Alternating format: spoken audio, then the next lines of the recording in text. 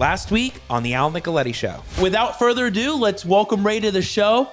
Ray, brother. That's awesome. Al, you gave me more energy right now. Good. The foundation of real estate follows people. The more people are in the area, the real estate generally will go up. And if the real estate value goes up, more people will start to buy them. That's why we only go to states that more people are moving into. Do you have to do some on-ground research to find out maybe what's going on? We do online, on-ground research.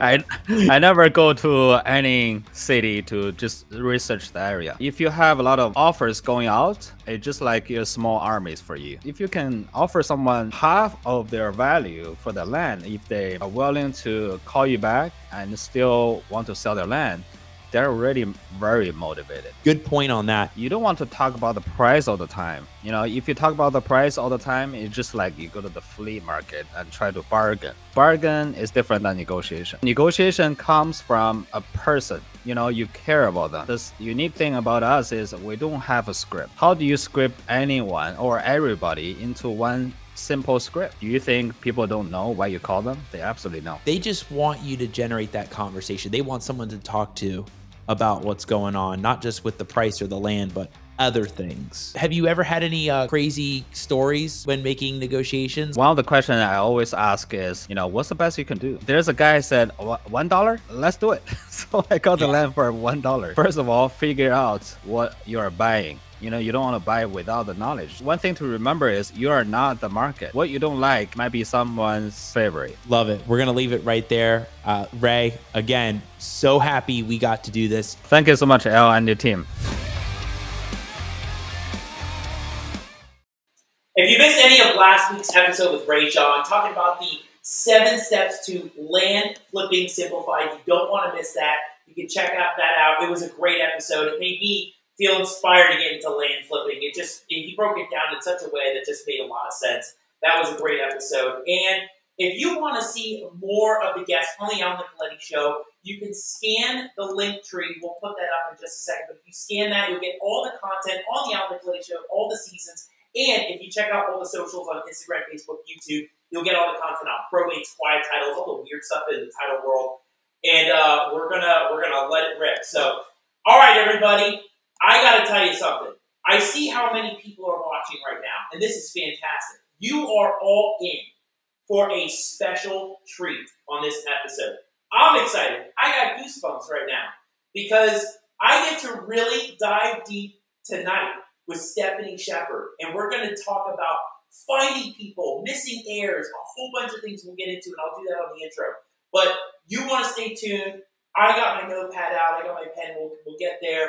But just got to say for opening thoughts for the night. You know, one thing that has been really working in my business has been building a system and making it systemized, right? When you start growing a business and scaling it, you have to have things in place to make it very efficient. And the one thing that has really worked for me in my business is the probate checklist. Anybody that's done a probate with me knows that when we get that probate, we send you the checklist because it just makes things efficient. It qualifies sellers. It tells everybody, this is what we need, and to be able to figure it out, we need these items. And I know that works for me, and I know Stephanie's going to talk about her checklist, but I saw that, and I'm thinking, it's so true. When you have these things in place, it makes it work. And ever since that was implemented, about 4 months ago, things have been way more streamlined. So if you're running a business and you're scaling it, you got to make your own checklist. That's the point I wanted to make across tonight.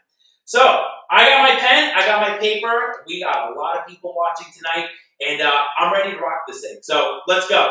Hey everybody, my name is Al Nicoletti. I'm an attorney here in Florida, and welcome to the Al Nicoletti Show, where I bring on real estate super investors, rising rock stars, movers and shakers, and leaders of clubs in their communities that educate, entertain, and inspire all things on Florida real estate, and always bring in the best experts in our industry. Whether we're talking about Airbnb, commercial, marketing, branding, entrepreneur, you name it. We always want to bring the best value to you on how you can level up your game and bring on people that can help you find other people, find heirs, on how you can take your company to the next level. On my show, I have Stephanie Shepard. and she is going to rock this thing tonight. I got to do this little intro for her before we bring her on. This is a special one. Stephanie, I can't think of one person in my probate world that I know that I would go to find heirs. And one of Stephanie's ultimate specialties is that she can find people. And think about it, people. How many times do you come across a deal and you got 4 people that are out there? Did we lose audio? Where'd audio go? I'm not on audio. Am I? Oh, there we go. That's weird. The mic just went completely out. How many people, we keep rolling, how many people have been through that kind of situation before? And Stephanie is going to totally break that down because this is what we talk about on the show. We bring this type of caliber guest, and this is what's going to be great. So without further ado, let's welcome her to the show. Stephanie, what's going on? What's up, Al? How are you? Good. I thought I lost the whole audio thing. Oh, thank God. All right. Hey, we're here. I get to meet you and talk to you about this for the first time. And I got to say, this is fantastic. For those that don't know you, just a little bit, like, how did you get into finding and skip tracing and all that stuff with people? Yeah, so I got into like real estate about almost 10 years ago, and I had a mentor, and her name was Mary Jo, and she's very dear to me even to this day. And she really opened my eyes to, starting with public records, starting there, and then, gaining access to specific tools in terms of skip tracing, things like that. And she really kind of opened my eyes as to what's available to me to be able to look for people. Because I already had like a knack for investigations, things like that with my background as an adjuster. And so I just kind of like combined the two, and it really gave me something that I had passion for. And so, especially over the last few years, and we'll talk more about REI Sift, but like combining that with REI Sift was extremely powerful because it really helped me hone in on those people that I really like looking at, like digging into.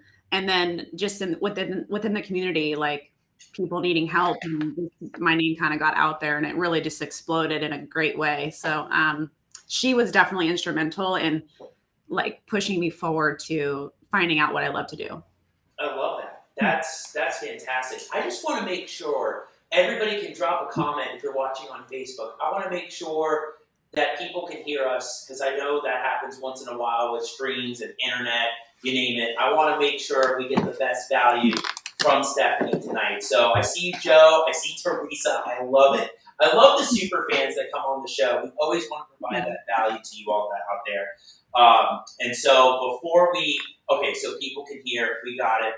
People are joining in. Okay, so what I really want to do is I want to dive in on the free resources that people can go to because Steph has a lot of case studies that we can dive in on. We'll talk about some of the paid resources, but I want to give the freebies away before we get to the advanced level stuff. So let's talk about from the basic point, Google. Run with us on Google. Why has Google searching been great for finding people?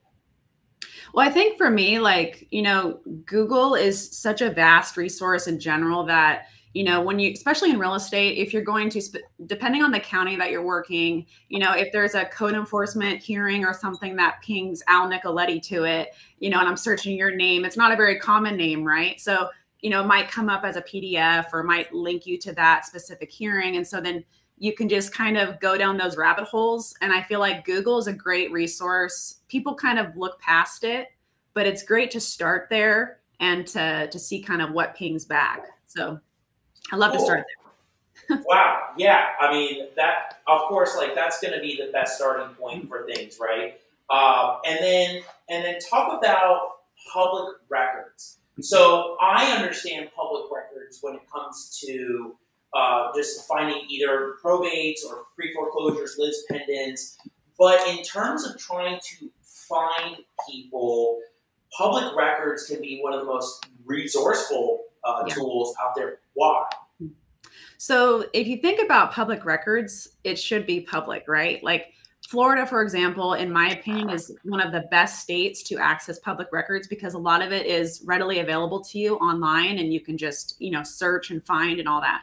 Certain states and counties don't make it as easily accessible, but it's there. So you might have to just request it. So we all have the ability to submit like a Freedom of Information Act request and with, requesting something with intention. But like in Florida, you can search, let's just say I own properties over the course of 30 years. You can search all the deed transactions. If I went through a probate with my mother's estate and I was an heir, like you can just find so many cool things, affidavits. I mean, there's just so many things that you can find just by doing a general search in your county's public record system. Yeah, so when you say public record system, let's just do an example. So you're in Florida. I don't know what your favorite county is in Florida. But are you going into like the clerk of the court part? Are you going into a claim? Because like in Duval, they have like the official record part, right. And you can do a drop down. Like, what are some of the best indicator words that you're looking for when trying to find people? Because you're not looking for a probate per se or right. foreclosure. What is like a document that could be a useful tool? I mean, I think that so like a lot of the times when I'm looking up something like in Florida, for example, it's for like a client. So I don't know that specific county personally. Like it might be, I don't know, Lee County. And I'll literally go to Google, Lee County recorded doc search. Like I just kind of dumb it down and Google will take me to the right spot.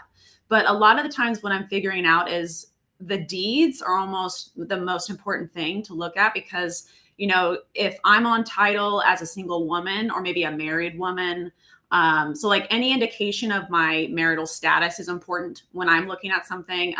Whoever's on title with me, what they're on title as, joint tenants, husband and wife, mother and daughter. I mean, I pay attention to those little details. So I would say like the deeds are very important to look at, especially when you're building family trees out. It's really important to look at those things and to even see, like if you see quit claims, those are indications like, okay, they're probably related. Like, usually quit claims kind of go back and forth between family members, things like that. So I pay attention to how the deeds are transferred to. Yeah, great point you brought up with deeds. The one thing I'm thinking right now is how many people out there that are watching come across properties that are titled in a trust and they're trying to find maybe who the trustee is or who the current trustee is and where's the trust. Steph, do you want to break down like how important that deed could be to finding the next step to maybe where the person is? Yeah. So like, especially with trust, like, because I deal with a lot of trusts. Obviously, every state has trusts. So when I'm looking at a transaction history, like in California, for example, and I see that the owner is a trust, I'm like, okay, I'm going to go back to the previous transaction because it's going to say John and Jane Smith transferring it to John and Jane Smith Trust, right? So I know that they are, maybe they're the trustees for now, but in terms of the successors are probably going to be kids or something. And I can usually, it's like you have to, one of my points is going backwards to go forwards. Like you kind of have to go backwards in time to go forward in time. And it's like that with family trees. Like you need to figure out who the parents are to figure out who the kids are. Like, I look at those things and sometimes you can even find other recorded documents from like mother and son or whatever. And then you can kind of put the pieces together like, okay, this, John Smith, it's probably Jack Smith's son or whatever. Right. You know what I mean?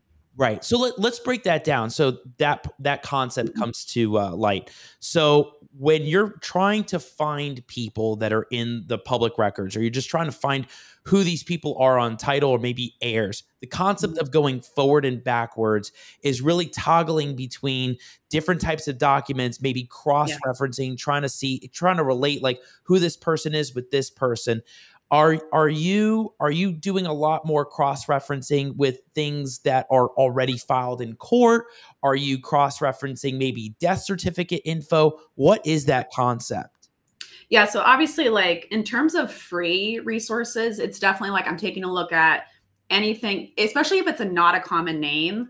I'm looking at everybody. Like I might just search the last name in terms of like a search because it's like really specific.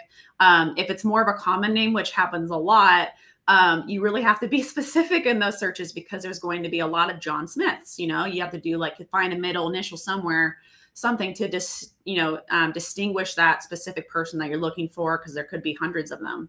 But I think that like if you were paying for services, Ancestry is a really good one to kind of cross-reference addresses. Also, like on the deeds, especially older deeds, there's always a mailing address, like stamp or return or handwritten old mailing address. Cross-referencing those old mailing addresses is really important to really hyper focus on that specific person if it's a common name, as for example, because again, there's hundreds of John Smiths, right?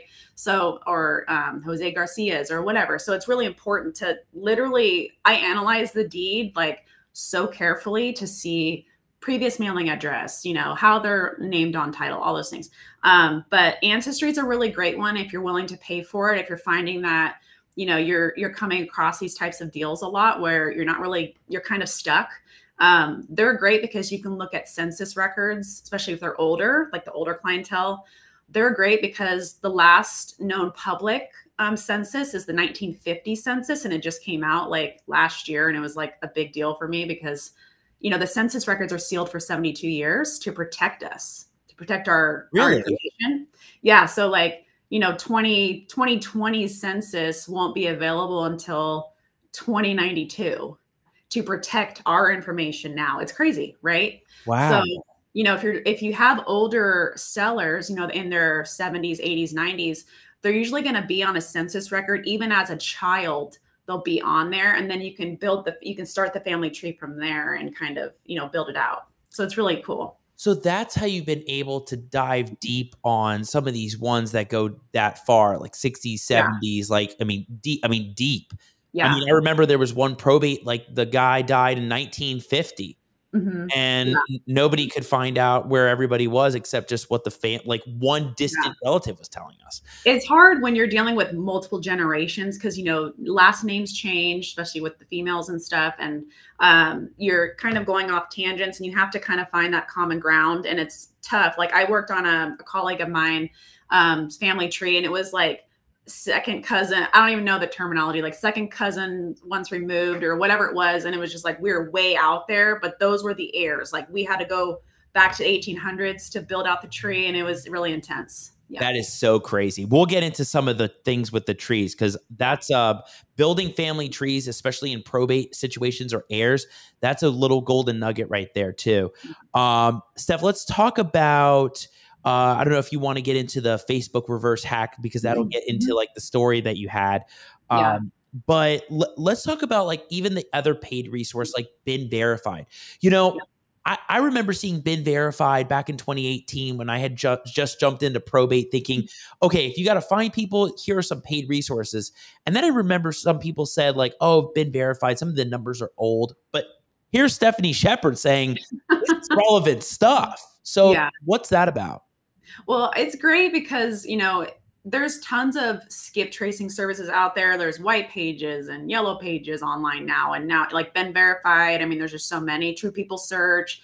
And I and a couple of my mentors and like a lot of colleagues have really come to like Been Verified because it might give you some dated phone numbers, but it's going to give you a bigger picture on that person. Like, you know, if they are deceased, it might give you more information as to when they passed away or their children and things like that. It gives you kind of a bigger picture instead of just saying, oh, you know, this is the one person that you're looking for and they passed away in 1992 and that's it, you know? So it's really helpful to kind of jumpstart your research. I feel like for the price, I think it's really well priced, well worth it. Yeah. What was another one that I saw? I don't know if you actually mentioned it, like not People Finder. There's another one that's out there too that, I mean, White Pages. Do you like White Pages? I don't know. I haven't really dabbled too much on it, to be honest. I kind of like find a good one and I just stay there because I mean, everybody, and I feel like, you know, their mom is creating a new skip tracing software or something to, you know, obviously it's a moneymaker. Like, you know, they white label it and then, you know, whatever, but it's like all the same data, I feel like. But at the same time, like I'm looking for that unicorn that will give me more for what I'm paying for. And I will always recommend it because I'm using it. You know what I mean? Yeah. When's Stephanie's skip coming out? Never. Never. You never say never. You never know. You'll have your own little CRM thing, and everybody will be using that. Oh man. But yeah, like, you know, you were talking about on when we were on the onboarding, which is like skip tracing software that can like reverse address or do like reverse phone numbers too. I've seen that as well. like Yeah. the use in that. That's so useful to try to find people, because you may have somebody's number, but Exactly. you don't know any other details on it. Yeah, and especially for like estranged families, when someone's like, I haven't talked to them in 15 years. And I'm always like, okay, well, like, what's their last known address you have for them? If you have an address book, or like, what's an old phone number you have for them or something, because you can get a hit on those things. Like, it can take you back in time. You know what I mean? It's like the saying, going backwards to go forwards again. Like, all those details matter. And so, I mean, a lot of the time in those situations, and I come across them often, they're like, oh, the last time I knew about them, they're in New Orleans. And so I'm like, well, hey, that matters. It's not like I'm looking for the whole state now. I'm looking at New Orleans, So. Gotcha. Yeah. Which brings us to this question, because Michael asked this. He goes, how do I find accurate phone numbers for individuals? That would be been verified, right? That would be your go-to? Yeah, been verified.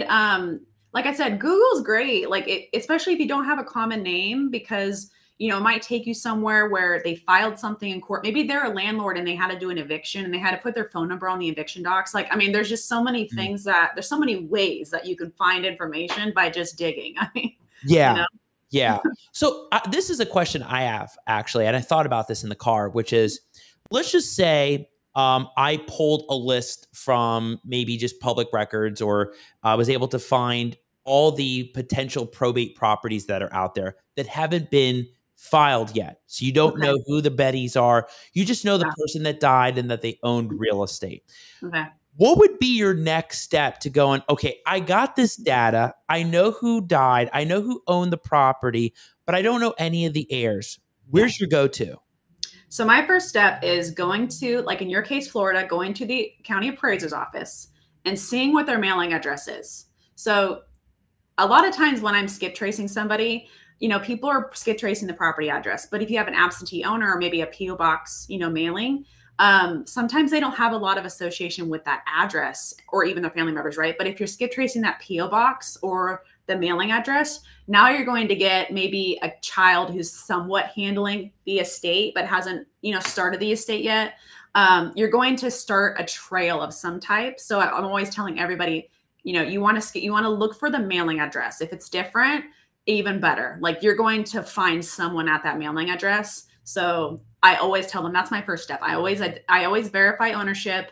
I look at the mailing address. I'll look at the deed history too first, because you're in there anyway. You're gonna look at the sales transactions. So yeah. One thing I've known too, and a lot of people don't know this, is like death certificates. If you're able to find that death certificate, if you have like in Florida, at least, even you have the exact date of death, you have the name of the person, and sometimes the county wants like where the city where they died.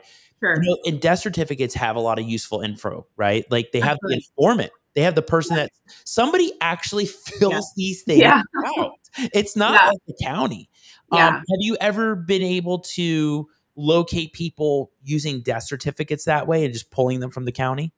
Yeah. So like every state is different. Even every county is different nowadays on how they handle death certificates. So like Florida is great because you don't have to be related to request the death certificate. You have to know like date of death, date of birth, maybe maiden name. I can't remember, but like in California, you have to be related. You have to be related, or part of the probate, maybe some type of escrow office or something of stature in order to request it. And so, but what's cool about my county is I can go down and I can request an informational viewing of a death certificate. So I'm not asking to get a copy.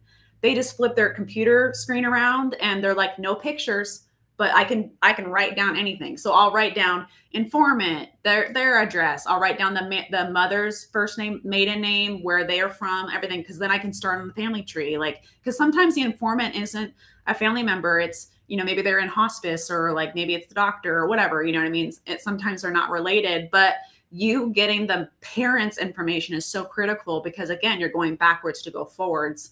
And if you're stuck, you need that. Like, you need that information. That's so true. I always think about just the informant, but now hearing you, I'm thinking, wait, the names of the parents that are also on there are relevant. And maybe if there was a predeceased spouse, that could be relevant too, because you may find nothing for that person that died, but you can find everything else. And that's Stephanie's point about going backwards and forwards. Didn't think about that one before. I like it. And also to tag along with that, like it's the same case in obituaries. So let's just say that there was a husband and wife that owned a property, and the husband predeceased the wife by 10 years. I don't know. And the wife unfortunately just passed away. She has no obituary, let's just say. So, because, you know, it costs money to do that and it's overwhelming, you know, all those things. But, you know, 10 years ago, there was an obituary that laid out the whole family tree for the predeceased husband. So I always tell everybody, you know, I call these sister obituaries, but, you know, they're really just family member obituaries. And they're key because, you know, it'll save you so much time in searching for potential heirs, where if you find this other family member that predeceased them and you find their obituary, you have a gold mine right there. Like, it tells you their names. It tells you sometimes where they're located, like their spouse's names, all these things. So it's like, it's easier for you to pinpoint those people. Yeah. Another golden nugget she just brought up is obituaries. Not everyone will have an obituary, but somebody's going and filling that obituary out. Somebody's going out there and naming who the children are, the grandchildren are. I mean, they'll list everything out. I mean, for those that are advanced that know that for sure, but that is another step to leading you to find somebody. The reason I bring this up, that some of this stuff could sound basic to the ones that are seasoned or advanced, is wait until you hear one of the stories Stephanie has on finding heirs, because I was actually on the probate side and was mind blown. And so just having these little tips really can help you solve a deal that you think is totally out. You think it's a dead deal you can't find. I know so many investors I've worked with that are like, where do we go? What do we do? And they know. I'm like, hey, get with Stephanie about this. She'll walk you through what the basics are. But when it dives deeper, you gotta get with someone like her. Steph, let's talk about family trees and building the family tree out. So like, okay, you have your data list, you know the probate list, you do your skip tracing, right? And now it's kind of fitting the pieces in the puzzle together. Where do you make a family tree? And how do you, like on a basic level, how do you go about building that out? What does that look like? Yeah, so what's funny is I'm a pen and paper gal, like I've always been. And Uncle Carl's on the podcast right now. He's Uncle Carl. He's another one of my like amazing mentors. I consider him a mentor and like a great friend. But so you can actually build family trees in Ancestry.com. Like you can create your own family tree, but you can create any family tree you want. And what's cool and what I've started to learn with Ancestry is it'll like give you hints. You know, once you start inputting information, it'll give you hints. Whereas I'm literally over here I'm hand drawing with like squares and names and date of births and all that. I'm literally hand writing out all the family trees for everyone that I've ever researched for in the past. I literally have a spiral bound notebook like with all the family trees in it. So I was doing that all manually by me connecting the dots, and it probably took a little longer, but like I want to just, you know, this isn't my case particularly, but I treat it as my own, and I want to make sure it's solid, especially like, you know, working with like a probate attorney or something, you know, like I want to make sure it's solid information. So I'm over here like really, you know, in Ancestry looking at every record, making sure it is who it is, and, you know, making sure they're all tied together. But seriously, you only need like a pen and paper. And if you're looking through records, like just confirming that you're, especially with common names, confirming that you are looking at who you're supposed to be and not going down the rabbit hole of like, is this the right person? Right. You know, kind of thing. Yeah. Anytime somebody presents me a family tree, I'm like, all right, we'll see what's really going on. Let me break it down. And then I break it down and we find out it's like all over the place. Yeah. Family trees are helpful though. Like it really helps to have an idea of what's going on. And anybody that I've done a probate with knows that you find out who everybody is, not just one, everybody. What is the whole puzzle? Anybody that post-deceased, anybody that pre-deceased. And, you know, a lot of times with the skip tracing and finding people, you find that you're doing it to find heirs. Yeah. Right? Like not just people that are on title stuff, right? Like you're finding heirs a lot of times. Yeah. And this is what's so important. Building that tree out is going to help you on your deals. I just got to say, Uncle Carl, he's got wild strategies. My favorite one was still the life estate one with the lady that's needed to stay in the property. But he does wild stuff too with trying to find people. And he loves taking those deals on. Yeah. Are the messiest deals sometimes the biggest spreads? Yeah, absolutely. Yeah. That's why, you know, honestly, like, when I think about the deals that I like to live in, it's definitely the harder, more challenging deals, but I can do less of them because they are bigger deals. They're funner deals. I really learn a lot more on these deals. I mean, like within the last few years, like JVing on stuff, I have learned so much that like, I mean, would have taken me decades probably to learn. So it's very rewarding, you know, not only financially, but you know, mentally for me. I love to challenge myself. So it's just it's a ride, you know? Yeah. And speaking of some of the messiest deals being the best deals, we got to talk about the Guam deal. Yeah. So I'll tell you the story from my end, and she's going to dive in. I'll never forget this.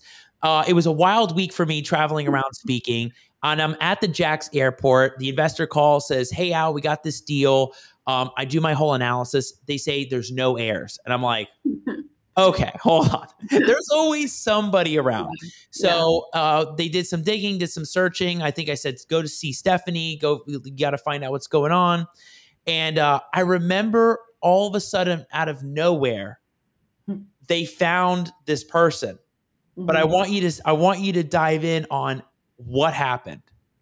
Yeah. So I had actually been working with this investor for a little bit, like, you know, just kind of looking up people for them, things like that. And so we had a relationship. And so they came to me as well. And they said, hey, we found this potential deal, you know, we don't think the heir that we're looking for is possibly alive, but we're not sure, you know, all this stuff. So then I started looking at the family tree and I said, okay, you know, this woman, this owner had one son. We need to look for him. And so I kind of pushed it back to them. And then they said, hey, I think we found his Facebook page. And I'm like, well, has he read your message? And then like, we messaged him. I said, has he read it? Because, you know, there's one thing of like getting a message request and then seeing it. So they're like, no, he hasn't read it yet. I'm like, okay, well, you know, let me just confirm this is him because he didn't have the same name on Facebook. Right. So I confirm, I'm like, okay, this is for sure him. Like, so, I sent him a message, right? This was last year, like almost literally exactly a year ago. I sent him a message. And I'm impatient personally. So like the next day I look and he hadn't read it yet. So I'm like, well, dang, how am I going to get his attention? So I look at his Facebook profile and I'm like, oh, hey, I can comment on his posts. So I found a post that like had a lot of recent interaction on it. And I just made a comment and I was just like, hey, you know, I know you don't know me. I know this is super random, but I sent you a really important message. If you can just read it, you know, something like that. Like, I'd really appreciate that. And so anyway, he didn't respond to me until January. It was like January 1st of this year. But it took me by surprise. And he was like, how can I help you? And like we started talking.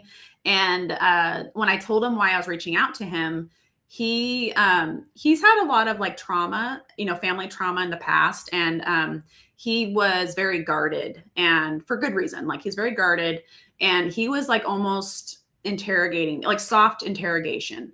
And he was asking me questions. He wanted to feel me out and I was answering all of his questions. And so basically I like passed his test and like I felt like we really kind of bonded and we created like this common trust between us. But, you know, he lives in Guam. So it was like, you know, the Florida investor and then me in California and then him in Guam. So it's like all these different time zones and we're trying to coordinate. And I was like the middleman and he trusted me. So I had to be his point of contact throughout the whole thing. And I became very protective of him like throughout the process. But like he was an amazing seller and like we're Facebook friends now. And I mean, it's just, I love my sellers. I become like advocates for them and you know what I mean? So he was a very special case. And it was just funny because his mother unfortunately passed away like almost 4 years ago. And I was like, hey, you know, would you grant us access to the house so we can like see what's there and we can send you personal stuff, like family stuff. And he's like, yeah, and I want the Corvette in the garage. And I was like, oh, okay, cool. Like, you know, we haven't been in there yet. So we go and we check the garage and there's no Corvette. And I'm like, oh no. Cause we knew that someone had access to the house. Mm-hmm. And I was like, there was a license plate on the washer. Right. And I was like, and I ran the plate and it didn't come back with anything. And I was like, hey, you don't happen to know the plate number, do you? And he's like, oh yeah, it's cause it was like a special plate. And I ran it. And I'm like, oh, she sold it. She sold it like in 2016. Oh, wow. So that was a bummer, but like, he was just really great and like just very kind. And he did everything that we asked of him, like, and was very prompt and just, it was a great deal. It was a great deal. Yeah, and he had no idea about this property, or he knew that it was there, but nobody reached out. I think that he knew it was there, but there was like a family member, a family friend, excuse me, that was involved. And I think this person initially was trying to somewhat take like the estate or take the property or something, but then kind of like went MIA because I think people were catching on. He went MIA. And so I think that maybe spooked the air a little bit, or maybe he just didn't feel like worthy of it. I'm not quite sure, but I mean, ultimately we proved that like he was the rightful heir, and you know, he was very grateful for that. So he's been disconnected from his family for a while, besides his mother. Like they actually talked up until her passing, obviously, but yeah, it was very special. Yeah, I was very impressed when you found that heir. And it was like all of a sudden, randomly, we got him. I'm like, what's going on? And that ended up being a great deal, right? Another story about, you know, hey, can't find somebody, found them, done deal. I think probate was what, 2-3 weeks. It was like, it was quick. It was over. Yeah. I mean, done. So there you go. Steph, what was the other story with the authentication that pings somebody by text? What was that? Which story was that one? Was it the Facebook hack? Yeah, okay. Facebook hack. Yeah. So a friend of mine, Joshua, he's actually in the RISIFT community. He told me about this hack like 2 years ago. Basically what you do is when you find someone's Facebook and you know it's the person you're looking for, and maybe they're not responding or seeing your messages, and you kind of want to verify maybe an email address or a phone number for them, you open up an incognito window and you paste their Facebook special URL in there, and you say like forgot password because it's thinking you're trying to log in. And then it says, do you want us to send you a text or an email at, and it gives you the last two digits of the phone number, and then like the last, you know, several letters of the email. So this one lady, I confirmed her phone number as like last two is 88, right? So I got all excited, and because we thought she went to the Philippines. So I'm like, okay, we have sightings that she's here. Like this is her number, you know, kind of thing. And so the investor that like brought me in on the deal, he texted her. He still has yet to hear from her, but like literally I was stalking her Facebook page, and I literally pinged her location from a picture of her in front of on the border on Facebook. Like, I'm like, okay, she's at this one. This is the one she's at, you know, like I was literally Googling on the border in like this city, and there was like 7 locations, and I'm looking at the facade of the front of it. I'm like, that's not the one. That's not, okay, this is the one, you know, like it was kind of more fun than anything, but you know. And as you called it, locating social medias and being an investigator with intent. Yeah, like, I mean, it's not like you're obviously like you can really go down the rabbit hole of like social media stalking, you know, to some degree, but it's like knowing what you're looking for, being particular as to what you're looking for. Like I was on her page for a reason. I wasn't like trying to, I mean, I'm trying to see about her life, but only to really locate her. Right. And I was like watching a short that she had, and it almost was still enough for me to get a plate number for a car that was in her driveway, but I couldn't, you know what I mean? But it was just like, we're close. Like we got to keep going. We got to just figure out where she's at physically, because she doesn't have a good like ping on her skip trace, you know? Yeah. That's another little hack right there for people that can learn from that. Steph, what was the Greece example with the family tree? What was that whole story? So one thing that I want to tell people is like, I feel like people get really intimidated when they start looking at someone's family tree, and maybe it's like in a foreign country or whatever, like they're like, oh, this is too much. I'm just not going to keep diving into this. Meanwhile, they don't know that they're the only one looking at this, right? So this particular example was an heir in Texas.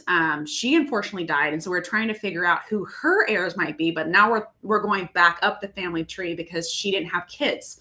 So we're thinking cousins now. So she had a Greek last name, and that was her origin, right? So I literally just like found this website. I was just Google again. Like, I'm like, hey, I know she's from here per ancestry. She's from this area. Like her mother came over on a ship, right? Like, I mean, I knew that. And I just like found this website, and there was a contact us like email. So I just said, hey, like, I know this is super random. Like McLean uses this phrase really well. And it's like, act like you're the lost puppy. Everyone wants to help a lost puppy. Like, just say, hey, you know, I know this is super random. Just wondering if you can help me. Because everyone's natural tendency is like, we want to help each other, right? Of course. So I'm like, I'm looking for this family tree. Like I have this woman's name and her mother's name, but I just really need to try to find anything. And she's like, okay, so what you're going to want to do is you're going to want to call this, specific region, and here's our phone number. And, like literally she just broke it down for me in an email. I'm like, oh my, it's just, you won't know unless you ask. So it's just like, don't be afraid to ask. You might feel like you sound like stupid or something, but it's like, keep it simple, keep the questions simple. People are going to help you to the best of their ability. And you can just like play off of it, like take that and then go running with it kind of thing. So I just want people to know that. Yeah. It's funny. When I'm even in consults, sometimes they'll ask, why are we going that deep? And what, who are we looking for? And they'll tell you, they know the family. Everybody knows where the family is, what happened. But it's really asking, one, the right questions, and two, of course, you got to ask. A lot of times the investor will stop at that one person. It's like, well, wait, there's more to discover, and that's Stephanie's point, and finding more people. So don't be afraid to ask questions, and don't be afraid to ask dumb questions, right? Yeah, and I mean, like, I just got one recently that an LLC owns 2 properties in Memphis, and like one of them actually was just demolished recently because it's been boarded up for years. And so again, an investor reaches out to me and is like, hey, can you help me find this, like the managing member of this LLC? And I said, okay, go to the deed and tell me where this LLC was created. And they say Delaware. I'm like, dang it, right? Because Delaware is like the most protected state to form an LLC in. So I'm like, okay. And then he's like, hey, there's a Malaysia mailing address. And I'm like, okay, like haven't done Malaysia yet. Let's figure it out. And so literally, I plugged the address into Google, right? And it pings like 3 different locations on the continent of Malaysia. They're on different sides, right? So I'm like, well, I know the town, and it's on this side of the island. So there's 2 spots, and like the address had resort in it. So I'm like, that's a little strange. So I look and I'm like, okay, there's a resort right here. I see it, but like there was an apartment number in the address. I'm like, I don't see where there could be an apartment. So literally I find the resort on Google, and it's like, go to the website. I go to the website. I go to the contact us, and it says, go to our WhatsApp phone number page, whatever. So I go to my WhatsApp. Hey, and I realize there's like 300 people in this WhatsApp group. Like, I'm just shooting something in the dark, literally. So I'm just like, hey guys, sorry if this is the wrong place, but like, I'm looking for this address. Am I in the right spot, or do I have this wrong? And then someone private messages me back, and they say, oh, that's for the apartments right in front of the resort. And I'm like, oh, so then I drop, Google down, and I'm like, oh, those are the apartments. And so I was like, hey, you don't happen to live close by, do you? And he's like, yeah, I live somewhat close by. I'm like, do you think you can door knock it for us? I mean, again, it's just like, you won't know unless you try it. I'm literally shooting in the dark, and I'm getting a response. And now we have a contact to go door knock, someone local there in Malaysia to go door knock. What are the chances of that? Yeah. So it's just like, just poke around, have fun with it, poke around, and like, you'll figure it out. You know what I mean? Yeah, I would love to even see what that pinging map even looks like. That's crazy. You could just drop that in, and then you get like an idea of what's going on. And then asking the right questions, seeing if somebody can actually go door knock. So you door knock and they found him, right? Well, so the investor that like hired me to help him, he's drafting a letter for the door knocker to take with him to go door knock. And then he's going to door knock the neighbors, like if he doesn't reach the person, but he'll leave the letter, in that case. So it's not like a wasted trip, Right. Not a sticky note, not a super sticky. Yeah, something. I'm like, it's just like, okay, we're going to get this opportunity to find this person. Like, that's amazing. You know what I mean? So, of course. I mean, what are the who's out there finding this person? I bet they've never gotten a letter ever from anybody. I own it. I could have this piece of property. I could be an heir. I mean, some of these people have no idea. That's what a lot of people don't realize, Stephanie, is that there are just so many properties that just sit there. I know. And a lot of heirs have no idea a family member owned it. Absolutely. And that's like, honestly, a lot of the conversations that are had, like when I help somebody or even if I just give them direction, like, hey, I don't think you need to hire me actually. Why don't you just try this? Because I'm always like, I'm down to give you, like, I treat it like a consult myself. I'm like, hey, this is what I'm doing. This is what I got this information. So like to help them build like their checklist for the future, like, because obviously, like I make the most of my whole money wholesaling and JVing. This is something that I do like on the side, but I have a huge passion for it. So I can't just let it die off. Like I love it too much. But like, you know, if I can help you be more sufficient in the future, where you're only coming to me when you're like, Steph, I'm at a dead end. Like, I've done everything you've told me to do, you know, then I know it's like, okay, this is going to be a challenging one, but this is going to be fun, you know? So yeah, I try to do that. I remember, I don't know who I talked to. I remember they said that exactly. They were like, Stephanie was like, go try these methods first. If it doesn't work, come back to me. And I'm thinking, that's so great. Like you're so gracious with your time, and you're so giving to people that are trying to work through these deals.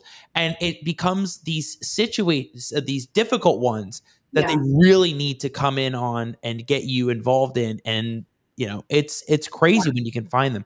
What was this? You were talking on the phone about it, the California conservatorship deal. Oh. What was that?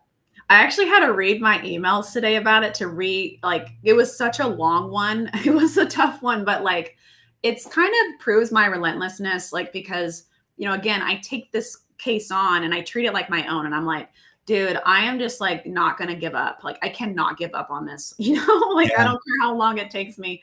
But, so an attorney, reached out to me, actually referred by you, Josh. He reached out to me and was like, hey, we have this deal. You know, basically all we know is like, we have this deal in Florida that we know that the owner was the grandmother. She had 2 sons. We think that one of them is named Victor, but we're not sure. Starts with a V. And then we know that this other guy, Vincent, he's been like kind of MIA for the last 30 years. We think he might have lived in California. We're not sure. But the granddaughter of, we think, Victor, she owns 50% of this property. We're under contract with her. And then we don't know where this guy, Vincent, is, or even if he's alive. I'm like, yeah, oh my gosh, and it was a very common last name. And I'm like, it was Williams. I was like, oh my gosh, that's so common. This is going to be a tough one. Right. So I'm like, okay. So again, I'm going backwards into the tree to go forward. There wasn't a lot to work with on Ancestry because, again, common name. And so I'm like, okay. But somehow I got his date of birth. I got Vincent's date of birth, and that's very important. So I was able to do just a skip trace with his name and a date of birth, and I got 2 hits in this whole state of, I think I did the state of California. I got 2 hits. So then I'm like, okay, I'm going to analyze these like a sniper. Like, I got to figure this out. So I'm looking, because I don't know which one it is. So I'm looking, and the aunt of the granddaughter, but like on the maternal side, she was handling, you know, all this stuff for her granddaughter. And so I'm like, I want to talk to her. So Josh connects me to her, and she tells me, she says, all I know is that we know he was in California, and he's either in prison or in a mental facility with, quote unquote, no way out. So that to me told me like, okay, this guy's got to be, he either did something horrible or he's just like really needs a lot of care and help. Right. So I'm looking at these last known addresses on one of the Vincent Williams. Right. And I'm like, I Google it. I Google the address because I could tell it was commercial, and it was like a mental facility. Right. So I'm like, okay, this has to be him. Right. So I call the facility, and, you know, again, like, I know these people cannot share information, but I'm just going to ask. I'm just going to ask and get told no. And one guy is like, you know, I really shouldn't give you information. And I'm like, I totally understand. I'm not trying to get anybody in trouble. I just want to know if this guy is here. And he's just like, call in the morning. He said, call me in the morning. And I'm like, okay. So I call in the morning. He's not there. Right. So someone else says, why don't you call and ask for the manager? Blah, blah, blah. And I said, okay.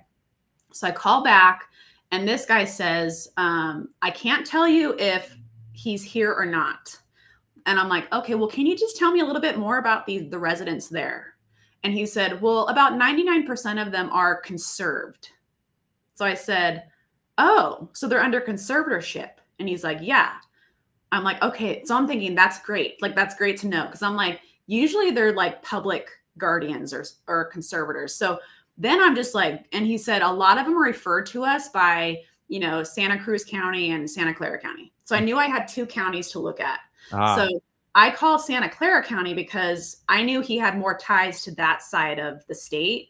And sure enough, like, seriously, it was just because I was so determined to find something that they finally direct me to the person handling his case. And I was just like, oh my gosh, well, months of this, like, going back and forth. And then we find out that he's deceased, but they're still kind of handling some of his like medical affairs.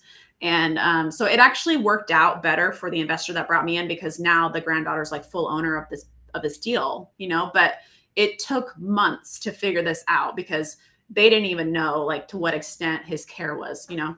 Wow. That is crazy. You know, Stephanie, what comes to my mind is while you're walking through that with us right now, I hear listening to clues Yeah. and applying that. Yeah. So I mean, she wasn't able to tell you really what any details were, except where referrals were coming from. Yeah. But that was just enough to lead you down to the next path. Yeah. So just when you think it's not a valuable clue, you still need to write it down and maybe Absolutely. it applies. And Yeah. I could see you doing that all the time.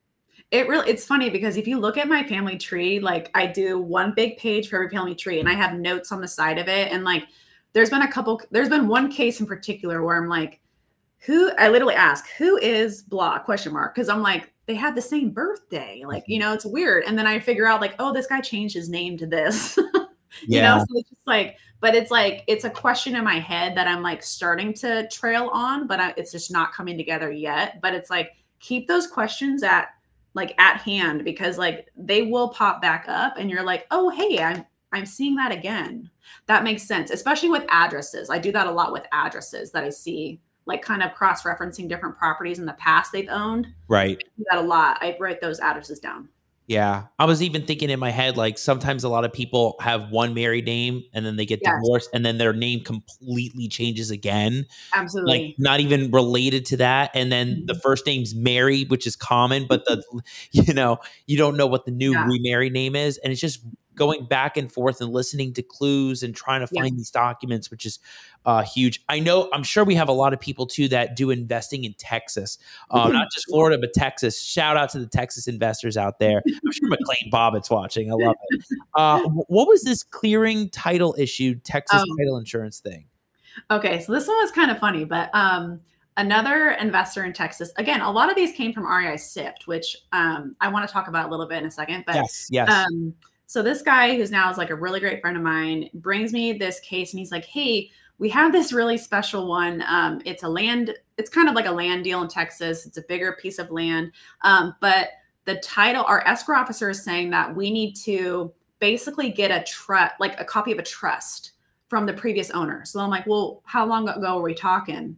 So I look at the transaction history, 2002. Okay. This is 2 years ago. I'm like, yeah, right. We're not going to be able to get a copy of that. Like, yeah. It's probably shredded by now. So I'm like, okay. So I'm like, can you send me the title, like the prelim, right? The title commitment. So he sends it to me and I'm reading it. And it is like the weirdest thing I've ever seen in terms of like the ownership. It was like the trust, it had the trust name, but it named like 7 people, like beneficiaries. And it was just really strange. I've never seen anything like it. And so I'm like, okay, like one girl in particular had like a really special name to me. Like I hadn't seen that before. And so I'm like, all right, well, I'm just going to plug this in and I'm going to see if I can get a hold of this chick and see if she has a copy of the trust. I doubt she will, but we'll try. Right. So sure enough, this is a Texas deal. She lives an hour and a half from me now in California. So when I call her, we're on the phone for 20 minutes. She's telling me that like, oh my gosh, yeah, like that was a horrible time in my life. My great aunt basically swindled me out of this deal because I was in jail and she forced me to sign these documents, all this stuff. And I'm like, okay. And so while she's talking to me, I'm like looking up the deed. I'm looking up the deed transfer of this from the trust to this other dude, right? Who's from South Africa, from Kenya, the current owner who's now deceased. So I'm looking and I'm like looking at the deed and I see a stamp on it from Stewart Title. So I'm like, well, okay, there's a stamp from Stewart Title, went through title insurance. So why are we needing a copy of the trust? So then I'm like, I like thank her for her time. I'm like, hey, if they need something, can I call you back? She's like, yeah. So then I call up Stewart Title. I'm like, hey, just curious, can I get a copy of the title insurance policy for this escrow?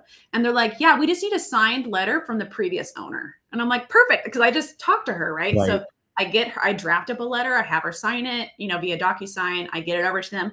They forward us the title insurance policy and it clears title. It was just like, I'm like, that's so strange. Why didn't the current escrow, title company catch that? Because it was just like very faint. It was a very faint stamp, but like, again, that's why I pay attention to the deeds, because like those little things, they matter. I mean, that we would not have been able to clear it because there's no trust anymore. You know what I mean? So unless they were to do some affidavit thing or something, but you know, it was 100%. just, yeah, it was really cool. I was like, well, that worked out.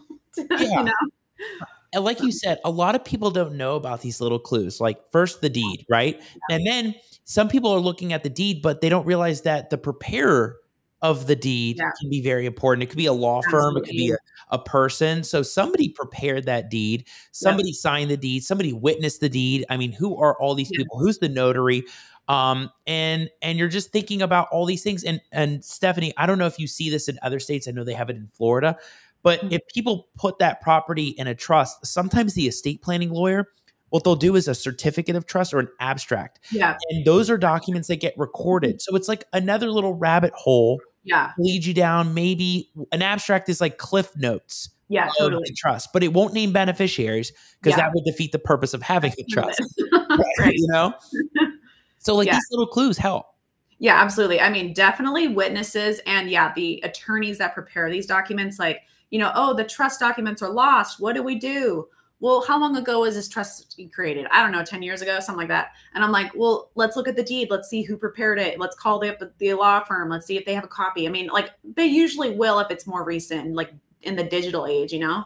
So it's just like, think creatively, think outside the box. Like I always tell myself, like, Steph, what will you do if you were looking for your sister or your mother and you're dying to meet them? Like, at what length are you willing to go? And it's just like, I don't have to remind myself per se, but it's like, cause you can get your brain can get very tired. I mean, looking at your computer so intensely and like trying to think about all this stuff. I think McLean gives himself like a 20-minute time limit. And then he's like, I got to take a break. And sometimes I feel that way too. And like, sometimes I'll spend an hour plus on one and I'm like, oh my gosh, my brain hurts. Like it really does, you know, but it's like, I have to keep going. Like I'm onto something, or maybe I'm not, but I'm like, I'll come back tomorrow. Like I don't give up. So. Right. And with doing all this, like you definitely have a process and an efficient system to working through these things, right? Kind of like what I was talking about in the opening of having a checklist, things that make it efficient to be able to qualify the situation. You have your own checklist that you've put together. Talk about that and the importance of having that. How does that relate to finding potential people? Yeah. So I think like, from my experience, the very first step is to make sure that this person still owns the property. Because a lot of time, like we're combing through data and we're finding these prospects or these properties to go after, but maybe we pulled the list last year, right?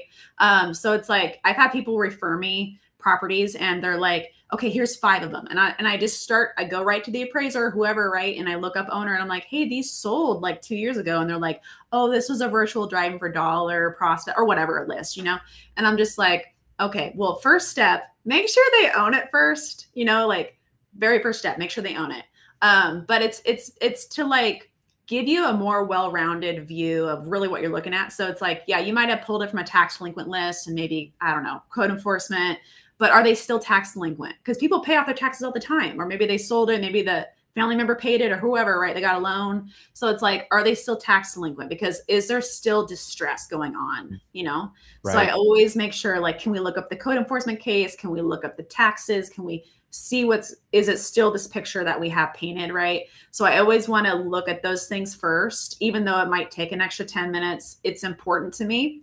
And then I, you know, depending if the owner passed away or not, it kind of directs me to which route I'm going to take. Like, is it just a quick skip trace? Is it going to be more of like, I need to figure out who I need to contact next? But it can get very easy to get off on tangents along the way. And then you're thinking, did I already check that? Because, you know, maybe this is your 3rd one you've done today.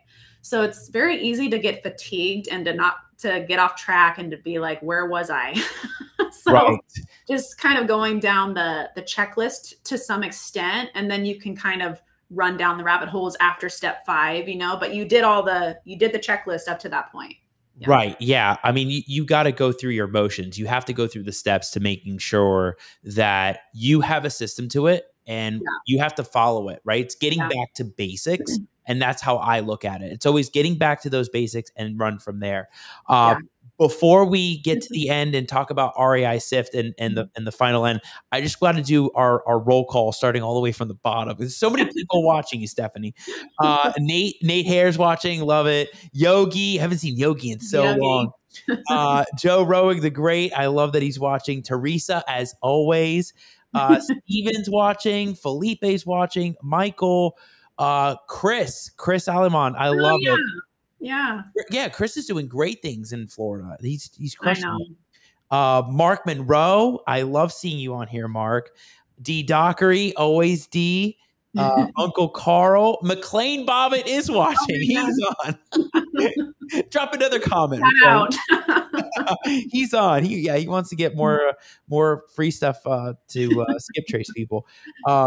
Eric Melton, thank you, man. I love it. Thank you for being on. Matt Rathburn, he said, I have been verified for years and just learned I can search license plates.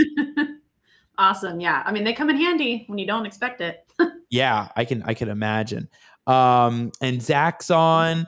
Thanks, man. Appreciate it. Dom Felix is on. Dom, I love it.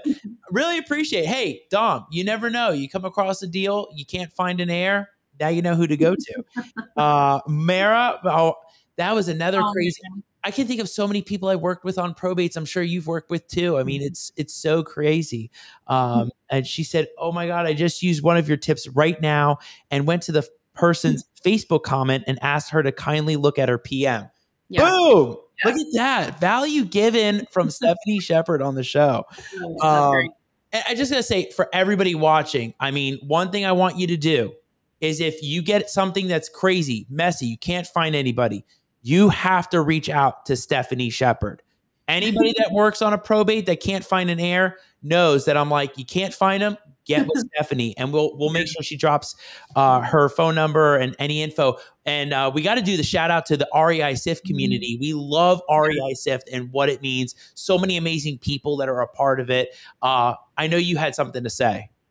Yeah, I mean, I've been with REI Sift for almost 4 years now, and Tyler Austin's the creator of it, and I just highly respect him. I just love him, honestly. But it's the community that I absolutely adore, and I've met some of my bestest friends in there, and we all just help each other. We have this commonality of let's kick butt together, you know what I mean? And we all learn from each other, and we all have our strengths, and we help each other with our weaknesses. And I just absolutely adore that community. So and it's a great product. I mean, besides the community, the product has been life-changing for me in my business and for so many people that I know. And if you don't know about it, check it out. They have a website, and they have a free trial. I mean, it's amazing. If you're pulling your own data, and I pull my own data, and it's almost almost purely vexation data. So it's distress data.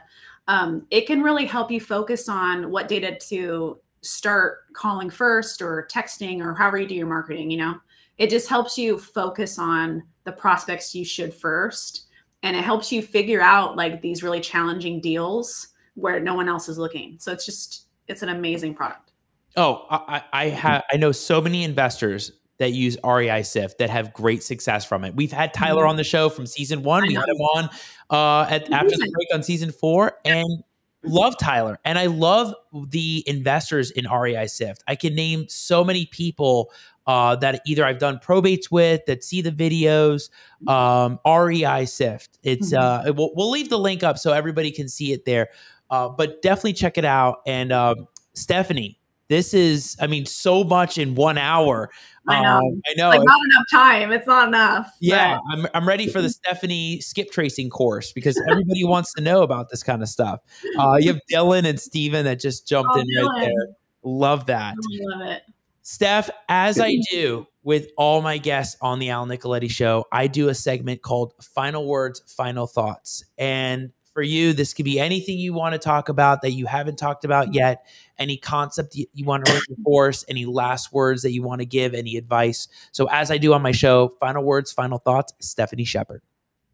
I just want to empower everybody, that you can do this. A lot of people think that they're not qualified to do this, but you really are. You just have to be willing to learn and commit to it. So I just want to empower you to go on that journey of like figuring this out, because these are the deals that you're going to learn the most on, that you're going to make the most on, and you're going to have the most fun on, honestly.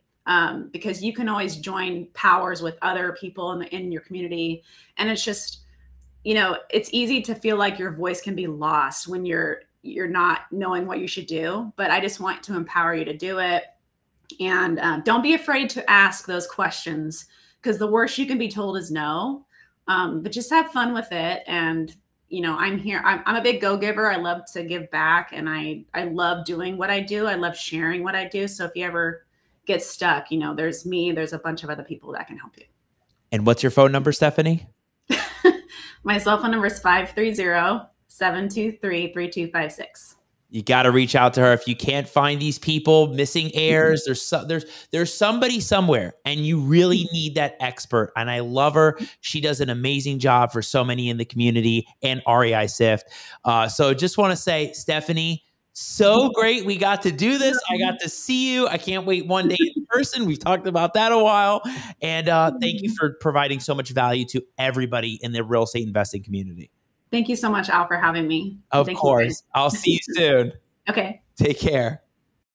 My head's spinning from that whole episode. There's so much to unpack. I mean, just barreling through the stories. I mean, there's so much to go through, and you can see the knowledge that Stephanie has when it comes to these deals. I mean, messy deals, crazy deals. I mean, how many people have come across this kind of stuff in REI SIFT? I know you all are watching. You know, how many times are we dropping probate videos where we're talking about missing people or missing heirs or people? How many investors I work with personally that come across this stuff? And this is what we're here for. We're here to provide value back to you in the REI SIFT community, in the real estate community, and anywhere you are at. We want to bring on the best guests. So I just want to say thank you to all of you for participating, dropping comments. We love that kind of interaction. We want more of that. We bring on caliber guests like Stephanie that can bring that value back to you so you can level up your game in real estate. And if you want to learn more about the show, scan the QR code. The link tree will come up and you'll find out where you can find us. And we go live every Wednesday night at 9 p.m. Eastern. You don't want to miss it. We have amazing guests that constantly come up. And next week, you don't want to miss Jeff Weller. Jeff is coming on. He's talking about things with Airbnbs and pad split. It's a wild episode. You don't want to miss it. And I just want to say thank you. See everybody next Wednesday, 9 p.m. Eastern. I love you all. Take care. Have a great night.